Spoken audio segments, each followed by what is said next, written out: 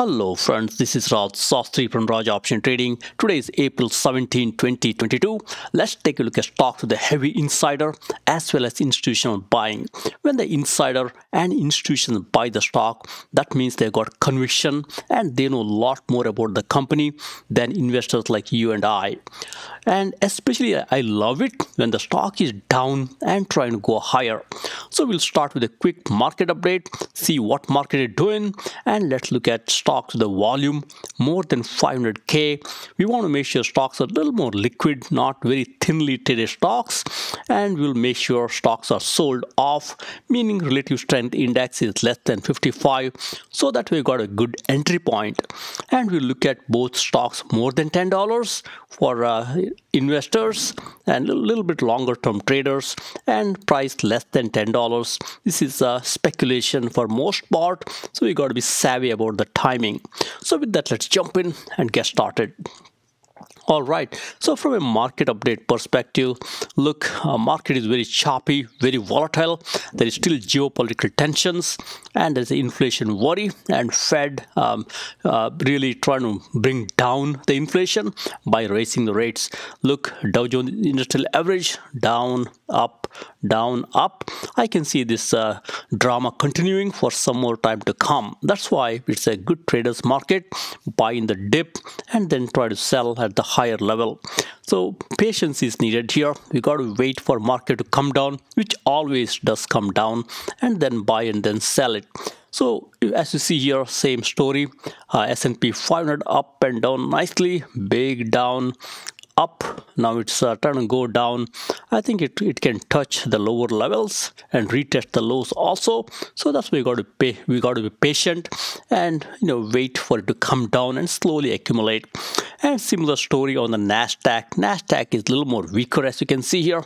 Came down nicely, went up nicely, came down. There is a lot of trading opportunity in Nasdaq because it goes up and down very nicely. It's a trader's market, especially in NQ or Nasdaq. And Russell 2000, look, it's a little more in a different territory. Nice volatility compression here and came down from the volatility box. And now it's forming one more box right here, a volatility box. I can see this coming down this box also. So that's why, Russell is a little more weaker. Russell kind of leads other broader market. If Russell gets weaker, you can expect even Nasdaq and S&P 500 also to roll over. So with that, look on the positive side, we got gold. Gold is trying to go higher. Look, whenever there is a tension, geopolitical tension, what happens? Everybody flocks into gold. Nice up channel here in gold, and oil is doing well. Look, oil is also nice up channel, as you can see here. And even up here on the down days, I would be buying some oil here, and even gold. They will be good hedging strategy. And look, where the Fed's tapering down bond buying and selling the bonds. Look what's going on here. Bond market is coming down big time, and on the contrary, when the bond comes down, interest rates goes higher. That's what's going on here. This interest rates going higher can have an impact on the stocks and companies with a lot of debt on their balance sheet, and even otherwise, with the consumers tapering the demand, that can have impact on stocks. That's why you see a lot of stocks getting sold off, because interest rates are going higher. There's still supply chain issues and the labor shortage and so on and so forth. All right, now let's look at stocks with a heavy insider buying. Look, we got a list of stocks here. All these stocks have got very heavy insider buying, and look, we got insider buying right here. So look, all these stocks have got very heavy insider buying. Stock at the top has got highest insider buying, which is this little company JLED. This company does the door and even interior exterior door and products like that, but demand is coming down off late. That's why it's coming down pretty hard. And look, we got other things going on here. We got short ratio also. Many of you love to look at short ratio. along with insider buying and selling. So that gives you some good idea when insiders are buying. If the stock has a high short ratio, like the one right here, TPIC, that tells you insiders are planning to crush those short sellers. Stock has a good chance to go higher. We got a couple scenarios like that with high short ratio. Look, we got a few more here. When insiders are buying, when there's a high short ratio, there's a good chance they will crush these short sellers. And look what's going on. Keep watching 1 day, 5 day, 10 day. I love to look at 1 day, 5 day, 10 day all along. And look, few stocks are going higher in 1 day, 5 day, 10 day. We got few ones right here. Look, these stocks are trying to go higher despite of market meltdown here. That tells you there is some strength going on here because insiders are buying. That's causing these stocks to go higher. You should look at these type of names here. We got Six Flags, IAA, iHeart. You should look at such names. Look at the strength in the near term, 1 day, 5 day, 10 day. That tells you these stocks want to go higher. They got support from their insiders and in some cases institutions. And also pay attention to names like Groupon here, where both insiders as well as institutions buying. You could do some research on stocks like this one here. It could be a good one to buy because both insiders as well as institutions are buying, and stock is responding nicely with the 1 day and 10 day improvements. And we got a few more here similar. We got Navient, same story, both insiders as well as institutions buying. So you should take a look at such situations here and buy slowly along with these insiders and institutions.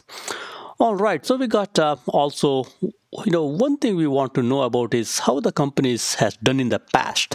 More importantly, we got to understand what the expectation for the company going forward. So we got next year EPS growth or earnings per share growth and next year revenue growth. That tells you, what are the analysts thinking about this company for next year. Look, many of these stocks have got nice next year EPS growth as well as revenue growth. That tells you, even though these stocks are in the dumps right now, there's a good expectation the stocks will go higher. And some of them have got very, very, very high expectation here. Look, one here, iHeart Radio here or iHeart Media. Look at the expectation for next year. It's very, very, very high. And you also have to look at the Altman Z-score. Altman Z-score is the industry standard when it comes to financial stability. So if you're investor, I say, look at the Altman Z-score, especially more than 1 is better, more than 1.8 or more than 2 is much, much, much better. I would avoid the stocks with the negative Altman Z-score. In here, we got one right here with the negative Altman Z-score. Look, we got minus 0.1 here with the Groupon. You should look at such names a little more carefully. They are not financially stable. So I would shy away from negative Altman Z-score. We got one more here. We got RVNC. Look, Altman Z-score is negative. That may not be worth your while, but look, they do have overall score which is higher. So if its overall score is higher, you could take a chance on those. And I also have cash and free cash flow here. If you're a little more conservative investor, you should look at companies with nice cash and positive cash flow here. Look, first few companies here, they got nice cash and positive cash flow here. Look, all these companies, they got nice cash and free cash flow. You should look at such names here. And we got IVZ here. IVZ looks like they do have a lot of cash in the balance sheet and much higher free cash flow here. You could take advantage of such names like IVZ here. It's a $20 stock, as you can see here. Look, they got $2 billion cash in balance sheet and $969 million free cash flow, almost $1 billion free cash flow. You should look at such names here.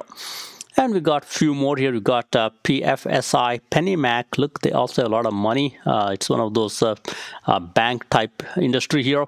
Look, overall score is very good here, 75. They got a lot of cash, free cash flow here.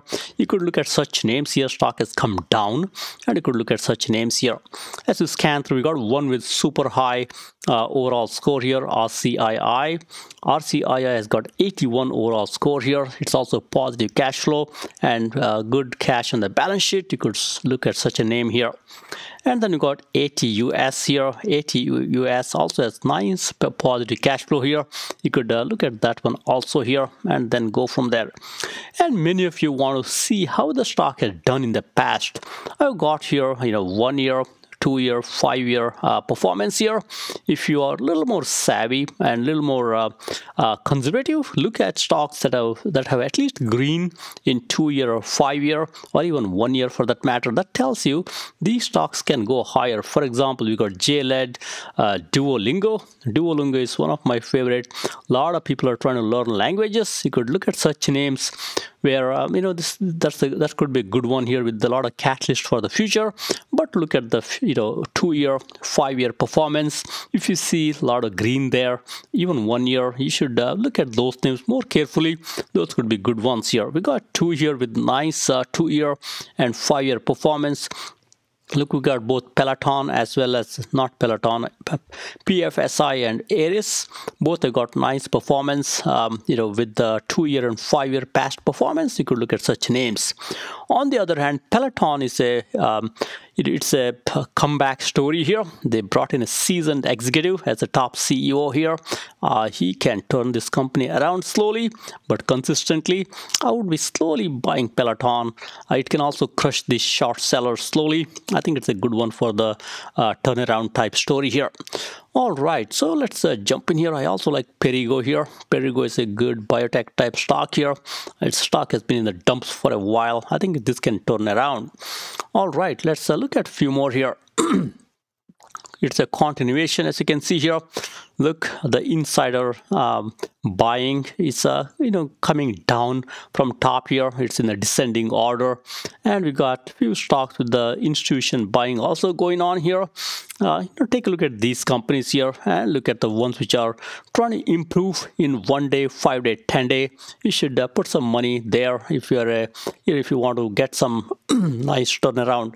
Look, we got TripAdvisor. TripAdvisor has been down for a while now, and look, it's trying to go higher in 1 day, 5 day here. You could take a look at such names here. TripAdvisor also has got positive cash in the balance sheet and positive cash flow. And we got a few more here. We got Mac. Mac also has got positive cash flow and positive cash in the balance sheet. You could look at such names here and go from there. And many of these companies have got high short ratio, as you can see here. They can cause some short squeeze as they go higher. Look, few companies are trying to go higher here. We got Crown and RC here. They're trying to go higher in 1 day and 5 day, and looks like RC is trying to go higher, as you can see here, for a while now. So this one has got RSI 54. I love the one with lower RSI, like 35 is a good one. I would put my money there for in RC. Most of the run is almost done already, as you can see here. I would rather go with little more less RSI. All right, so let's look at a few more here. Keep watching what insiders are doing, what institutions are doing. Here it's a tapering down percentage perspective, as you can see here. And also look at the expectation for the future here. I like where it's a nice expectation for the future. Also try to avoid the stocks where Altman Z-score is negative or less than 1. You got to be careful in those scenarios and go after the stocks with a high overall score. That way you'll be a little more safer, so that way you don't get burnt out. All right. Let's look at a few more here and go from there. So it's a continuation. Look, the insider percentage is tapering down pretty drastically here. One thing caught my eye is BHC here, Bausch Health. As many of you know, this company does a lot of eye care products, and look, stock is down off late here, and nice 5-year performance as well as 2-year performance. I would be slowly taking a position in companies like this one here. This can also go well. And keep watching 1 day, 5 day here. Some of these companies are trying to go higher in 1 day, 5 day. For example, OHI, Omega. Omega is trying to go higher. You could take a look at such companies here and go from there. And I love the one with high overall score like CE here. Look, it's got a high overall score of 75. You could look at such names here. And we got 2 more with high overall score here. We got both like right here we got one which is Netflix. Netflix, as you know, it's down off late. could be okay to slowly start taking position here around the earnings. Company can turn around. And the next one is MTG here. Nice overall score. You could take a look at that one too and go from there. And we got one more, which is a Brown BRO here, Brown and Brown. Look, it's got high overall score and stock is turning around. At this time, I would be staying away. RSI is 54, little high for me. I would wait for a little bit more pullback here. Then I buy BRO. All right, now let's look at heavy insider buying and price less than $10. You know, this is for many of you. You don't want to put money in big tag items, big tag stocks. You want lower price stocks. So let's look at some of those here. So here we got list of stocks. Look, all these stocks have got current price less than $10, way less than $10. And many of them have got low market cap, as you can see here. Few ones in the red have got very low market cap. And look at the insider buying. There's a nice and high insider buying in many of these stocks. And keep watching sales. You want to make sure companies have got nice top line growth. Many of these companies have got nice sales growth and also nice gross margin. Some have got positive net margin. If you're a conservative investor, you could look at the ones with the positive net margin, like KPLT here. It's got positive net margin of 7%, which is relatively better. And we also have got short ratio here. Look, we got nice and high short ratio in many of these names here. That tells you these stocks can squeeze those short sellers, especially because insiders and institutions are buying. And finally, we got both cash on the balance sheet and free cash flow. I like the one with the positive free cash flow and positive cash on the balance sheet. And we also have next year, what the expectation from analysts. Many cases they got nice expectation. And last but not least, we got Altman Z and overall score. I want Altman Z to be more than 1. I like those ones much better. If it's less than 1, like we got few here negative ones here, you got to be careful. Like stocks like OCUL and SELB, both have got negative Altman Z score. Tells you financially they're not stable. And I like nice and high overall score here. Like we got a couple of them here. We got one right here, 74 XERS. I think it's XERS. Look, 74. That's a good one. I like the one at least more than 50 or much safer. And we got one more right here, OPK. Stock has been down for a while here. This can also start going higher. All right, we also take a look at 1 day, 5 day and 10 day here. If the stock is making some move, that's where you're gonna go behind. Otherwise, wait, let them make a move. So with that, look, we got the BNED here, Barnes & Noble. Looks like stock is trying to go higher very slowly here. Even though financials are not great, look, 0.7. I like this to be more than 1 or 1.8. You could, if you're a contrarian, you could put some money here. It's trying to go higher in 1 day and 5 days, as you can see here. And then you got a few more names trying to go higher here. OCUL trying to go higher. Look, it's got negative Altman Z score. You got to be contrarian here also to put your money, especially because financials are not great. And keep watching few more here. We got few more going higher. EVLV here, this is trying to go higher for a while, as you can see here. RSI is 53. That tells you got to be a little bit slow here, let it come down. It already went high so much here. You got to be a little bit careful in such scenarios. I like the one with the RSI less than 50. You're a little more safer there. And then we got few more here. We got let's see here, the one right here, GRPH Graphite. Look at the RSI. RSI is very low here, 26, and stock is trying to make a slow move here. This is when you can jump in. This is one of my perfect situations. RSI is low, stock is trying to go higher, and look, there's an insider buying. So that's one of the perfect situations. You can slowly look into such names here and go from there. All right, now let's look at a few more here. Now, as you can see here, the insider buying is tapering down. As you see here, it's coming down. But look, some stocks have got nice insider and institution. Look, we got WLF here, Terrawolf. It's got nice institution buying here. And look, looks like we got the volume instead of overall score here. That's okay. Look, we got this one could be a good one. You could slowly look at this. We got RSI of 33. Looks like my header is messed up here, but it's got a nice RSI of 33 here.